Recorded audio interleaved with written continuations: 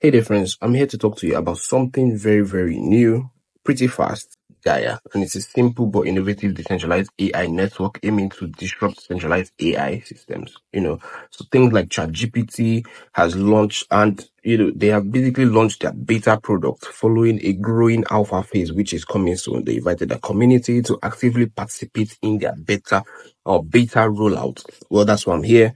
Now I'm just getting into the community, trying to show you how to get started with things that they are launching. I'm here to basically walk you through their node installation phase. Let me just get you to know about how to install their node so you could get testing or chats of which node communicates, generates everything you need to get started with on their terminal. Let's get straight into the video. Simply just get started with installing the GaiaNet in real time.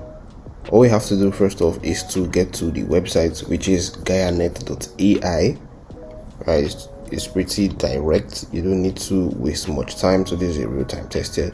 What you have to do, the next step is to install the node, and it's going to take us to the GitHub address where you got the option here to copy the SSFL file, which is right here.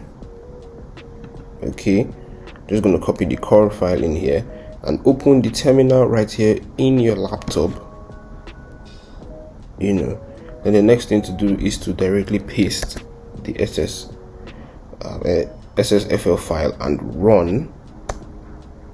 Okay, it's going to introduce you to the entire node thing. So I'm just going to increase my screen, make it bigger. It's going to start to run the node as easy as that. It's taking some time to load. This is real time, happening in real time right here. I'm showing you how to install the node. Right.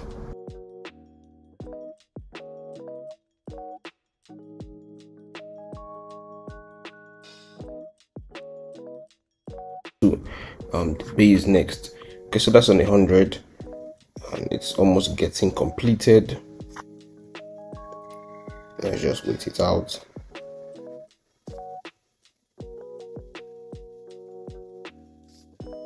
Still loading, just a little more time. Everything is happening here real time, no rush, right? No rush. This is the all-in-one guide, no rush. So I'm like installing the quadrant right now for the binary. Okay, installing the directory. Let's just wait it out, no rush. No rush. Downloading Llama Edge. Everything here happens easy.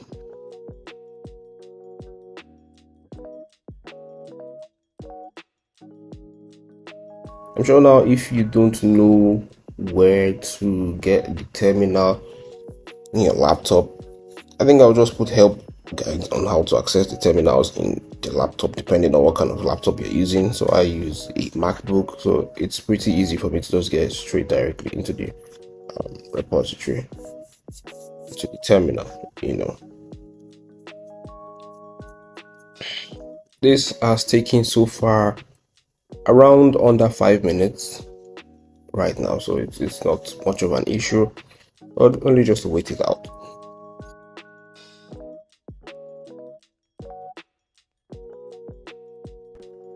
So it says here, completed. The Gaia node has been installed successfully. You know what?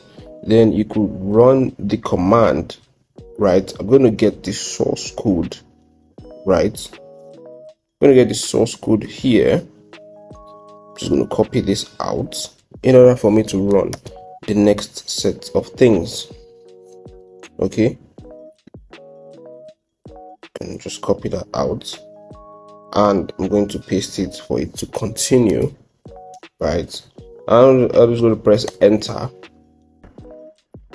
It's going to take its time. It's going to take its time to run.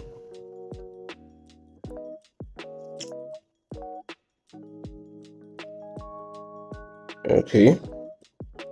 Going to have a base, then I'm going to run, since this is the source I'm making use of, I'm just going to run the base straight GaiaNet init.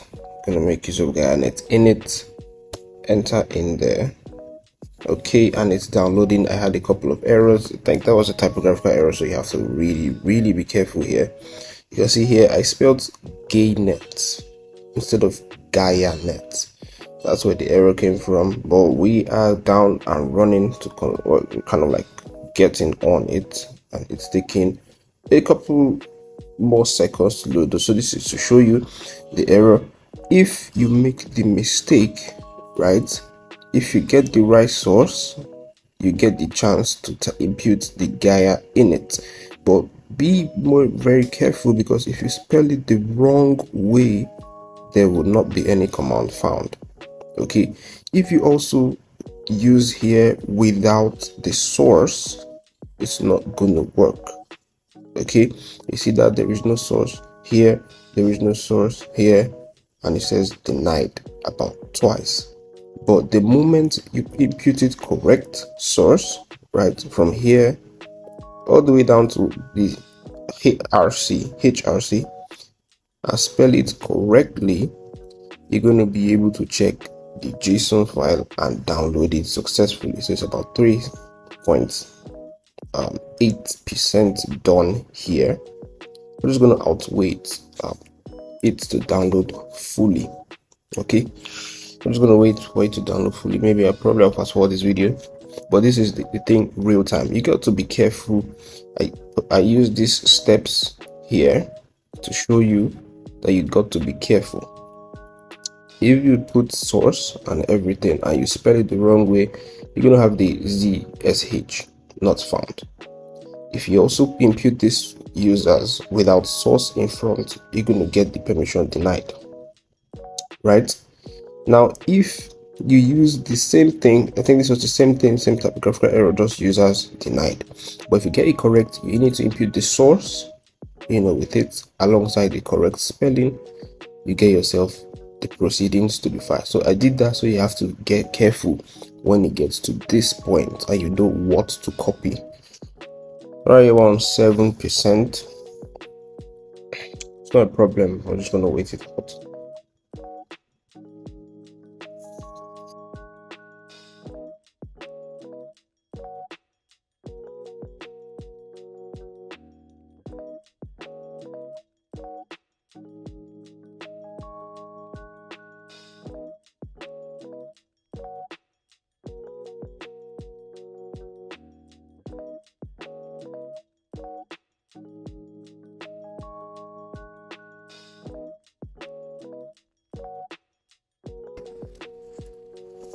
Ladies and gentlemen, we are now in the final position.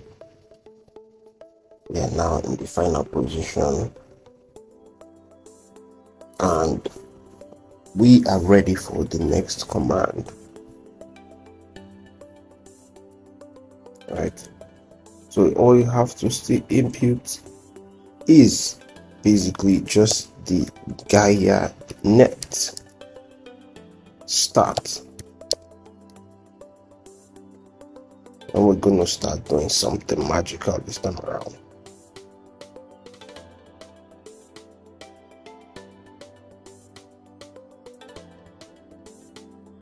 But basically set, it just took a couple of more seconds to load, and we have the URL that we're going to use to communicate with GaiaNet. So this has successfully been done.